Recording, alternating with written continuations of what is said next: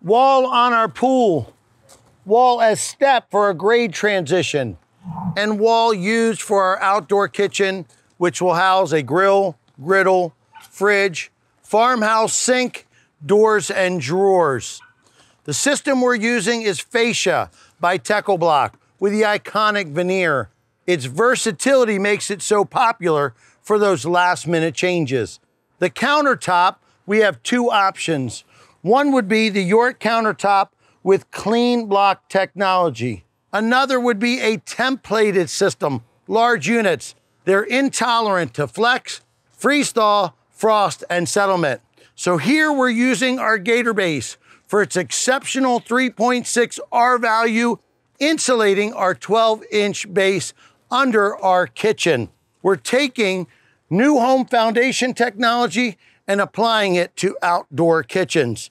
It's an unconventional use in cold climates and another hardscape innovation. 4 parts 3/4 inch clean aggregate, 1 part Portland cement. This is gonna be the base, dry, for our kitchen island. It's gonna increase our frost and freeze thaw resistance, will also dissipate water very quickly. This kitchen area will be washed frequently.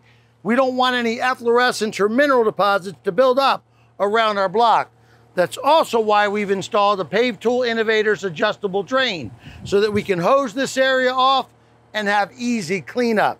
Now the mobile mud mixer is what we'll be using. It's available 4 or 20 cubic yards of material. Mix and move is its advantage. Also, come on, bringing in the material, the cement, at hip height versus hoisting 50 to 100 pound bags over your head. Go ahead and mix it up. Go up. Drop the chute.